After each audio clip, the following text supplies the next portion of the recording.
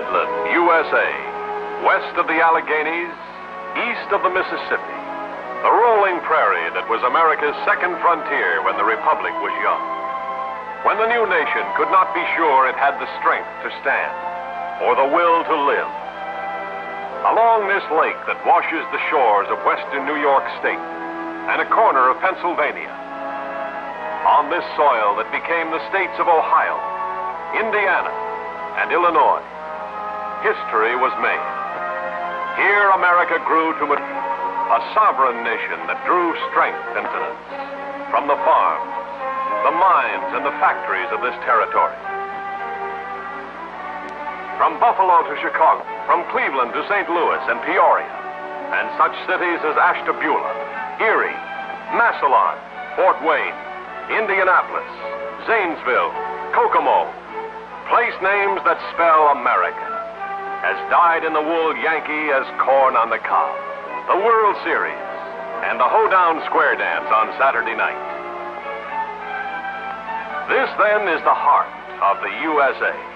Rich in fertile soil and the bounty of great harvests, richer still in the wealth of its subsoil, the coal and other minerals of infinite variety, and thrice blessed in the vastness of its industrial plant.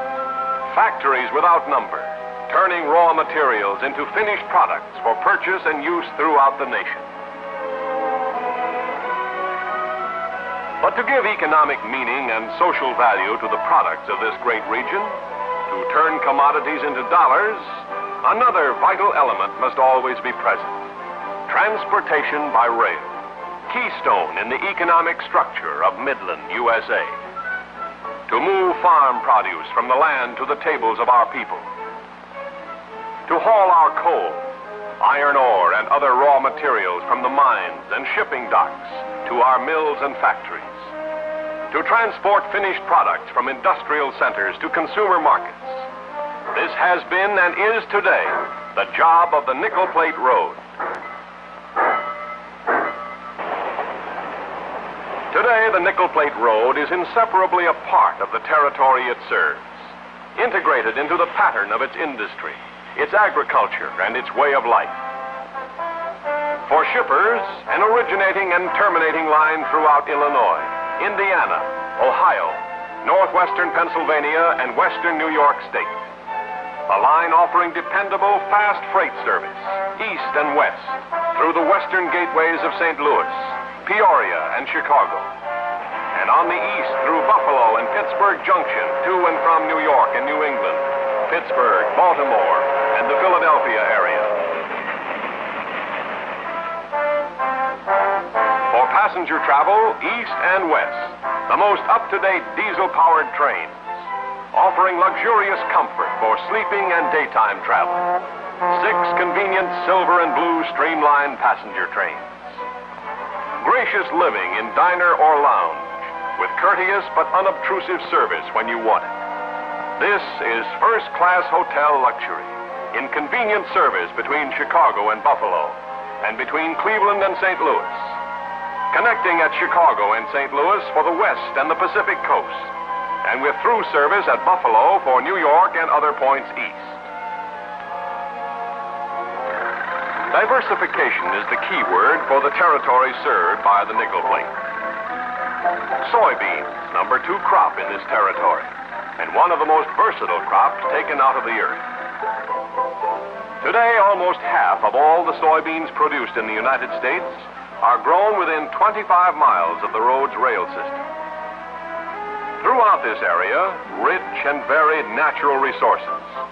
Clay for pottery, fire brick, limestone, dolomite for furnace and refractory operations, silica and foundry sand.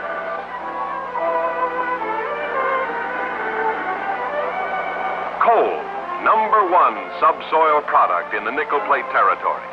From the mines of southeastern Ohio, more than 7 million tons a year. Nickel Plate coal moves principally to Ohio, Michigan, and Canadian markets for industrial and domestic use. A considerable tonnage also moves to the company's coal dock at Huron, Ohio, for transshipment up the Great Lakes. Here, a modern electrically operated car dumper loads coal into lake vessels at the rate of a train load each hour. In recent years, millions of dollars have been spent to enlarge the road's coal car fleet and to modernize dock facilities for the handling of waterborne traffic at Huron. The Nickel Plate ore docks at Huron, servicing freighters from Duluth and other Great Lakes ore shipping centers. Immediately on arrival, any time during the day or night, Nickel Plate Hewlett ore unloaders go to work. Each bucket handles 17 tons at every bite, unloading a large ship in a few hours. Within a surprisingly short time, that ore has been way-billed, assembled into trains, and is on its way to iron and steel plants in Ohio, West Virginia, and Pennsylvania. The Nickel Plate Territory, forming a pattern of industrial enterprise unmatched in any other sector of the country for the value and variety of its products. Iron ore and coal, manufactured iron and steel, agricultural implements, household appliances, machinery and tools, metal stampings, glass and chemical products, paints, varnishes, paper products, livestock, meat packing, food products, and a wide range of farm and dairy products. All these products and many more from the farms, the mines, and the factories make up the highly diversified traffic of the Nickel Plate Road. Products that are picked up at the country stations, the towns, and the big cities, and hustled to the nearest division points to be consolidated into high-speed through trains for delivery to the consumer markets of the nation. Over a system developed for fast, dependable transportation, operating on round-the-clock schedules, moving freight swiftly, safely, economically, in any and all kinds of weather. In cooperation with its eastern connections, Nickel Plate provides for arrival of shipments in Chicago and St. Louis from New York, New England, and the Philadelphia area on the second morning, thus cutting a full day from previous shipping time. Service available for less than carload as well as carload shipments. Eastbound, too, the road's present-day high-speed freight service reflects the train frequency and dependability needed to match the sharpened tempo of American commerce. Let's ride 3 of the many mainline eastbound nickel high-speed trains, one from each western gateway: Chicago, Peoria, St. Louis. Of course, there are just as many westbound trains. Here's PB-12 departing Peoria 2:30 a.m., carrying perishables and other commodities from the west. At the same time, 2:30 a.m., down in the St. Louis terminal, Nickel Plate's ST-96 pulls out with products of the St. Louis area and the Great Southwest, heading north and east.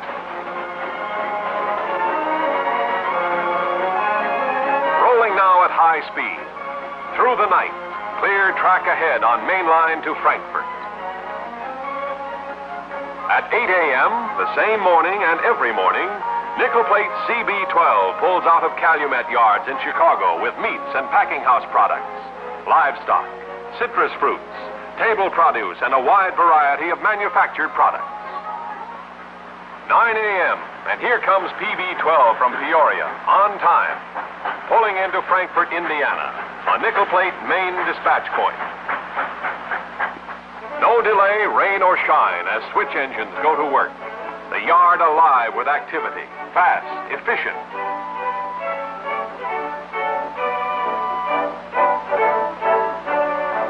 .45 a.m. and ST-96 in on time from St. Louis.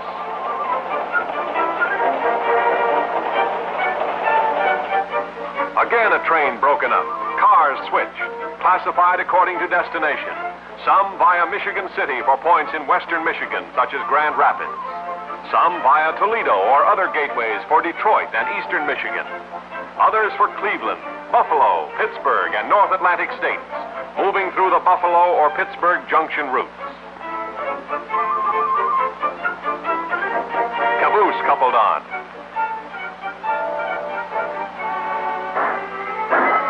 Blast from a 700 engine, and PB-12 pulls out of Frankfurt at 10:45 a.m.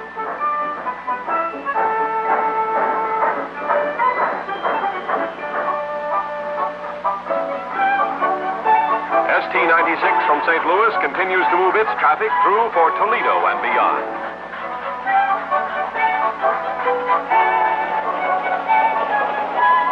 This is Bellevue, Ohio, main classification and division point of the Nickel Plate Road, handling thousands of cars a day, east and westbound.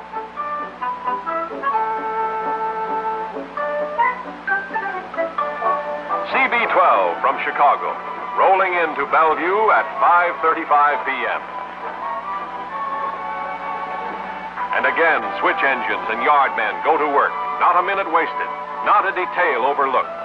Precision machine efficiency in speed and economy of movement.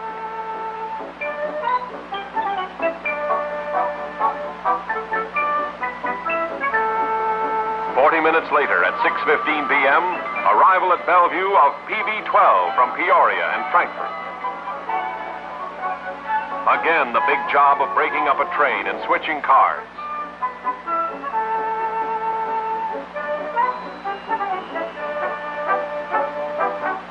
Again, train reassembly. And 1 hour after arrival at Bellevue, each train is ready to move eastward again. Almost a new train, with some cars dropped for other destinations, and some cars added for destinations east via Buffalo. CB-12 and PB-12 are on their way to Buffalo. Rolling through the night via Lorain, Cleveland, Painesville, Ashtabula, Conneaut, Erie, Dunkirk, Buffalo. Two trains almost together. CB-12 from Chicago, PB-12 from Peoria, with pickup cars from St. Louis, arriving early morning, 4 a.m., to connect with Eastern lines for New York, New England, and the Philadelphia area. Time en route from Chicago to Buffalo, distance 508 miles, time 19 hours. From Peoria to Buffalo, distance 647 miles, time 24 and a half hours. From St. Louis to Buffalo, distance 709 miles, time 24 and a half hours. How is such a standard of high-speed freight service attained and maintained? By teamwork and keeping in step with the times. Teamwork among nickel platers, teamwork with shippers, and teamwork with connecting railroads. And of great importance, a comprehensive program of improvement involving expenditure of millions of dollars every year for roadway, bridges, yards, and terminal improvements. Radio installation in locomotives and cabooses and all kinds of mechanical devices. Widespread installation of centralized traffic control. All of these and other improvements result in the cutting down of time in transit and the expediting of high-speed freight and passenger service.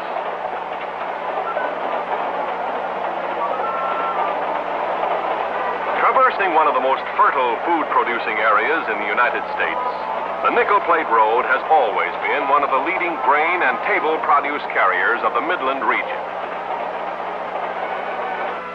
In Cleveland, a notable landmark of the Midland food belt, the Northern Ohio Food Terminal, served exclusively by nickel plate, a yard with a capacity for hundreds of cars, acres of steel, brick, and concrete buildings, including huge cold storage facilities.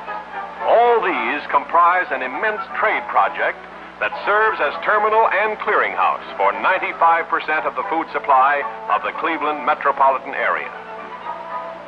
The Niagara Frontier Food Terminal, with comparable facilities, serves the Buffalo metropolitan area, with loading platforms and buildings for hundreds of wholesale grocers and dealers in produce, butter, eggs, and poultry, servicing more than 95% of the population.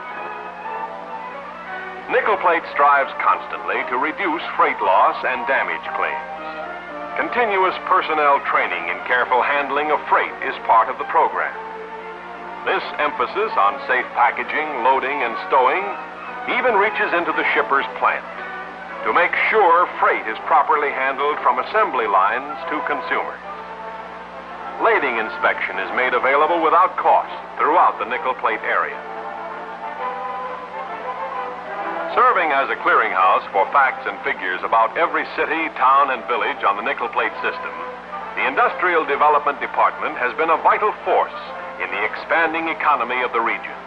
Specialized research and surveys of every kind, photographs and maps of available industrial sites, easy-to-read charts on population trends, climate, public utilities, labor, soil analysis, educational facilities, family life. A complete, many-sided picture of life and work in every community. A job of trend and fact-finding undertaken as a public service. Railroads continue to be an important part of American business, touching the lives of every man, woman, and child. But there is also a marked human side to modern railroading, best expressed in terms of occupational pride and community citizenship. A good railroader is a good citizen of the town he lives in. A good railroad is a good citizen of the region it serves. Nickel Plate has a quiet pride in the civic and business relations it has established with the cities, towns, and villages that line its tracks. Modern railroading is a business built on public contacts. The Nickel Plate Railroad maintains such contacts through its traffic offices in 44 cities throughout the United States. 44 offices staffed by Nickel Plate traffic experts who provide courteous and efficient service to the shipping and traveling public. Every time we help a shipper, every time we help a passenger, every time we punch a ticket, every time we handle a shipment, every time we serve a meal, public impressions are formed of us as railroaders, good, bad, or indifferent. 17,000 nickel platers know this, collectively and individually. They know it means loss or gain of the public's respect, on which depends the prosperity of the company as an operating railroad, and their own security as nickel platers. For today, as always, good public relations means good business. We have had a glimpse of the territory served by the Nickel Plate Road. It is a land good to have been born in, good to come to plant family roots, to establish and develop industry and commerce. This has been the story of that land, Midland, USA, in terms of the work it does and the life it leads. A part of that story, small or large, but we believe a significant part, has been and will continue to be the Nickel Plate story.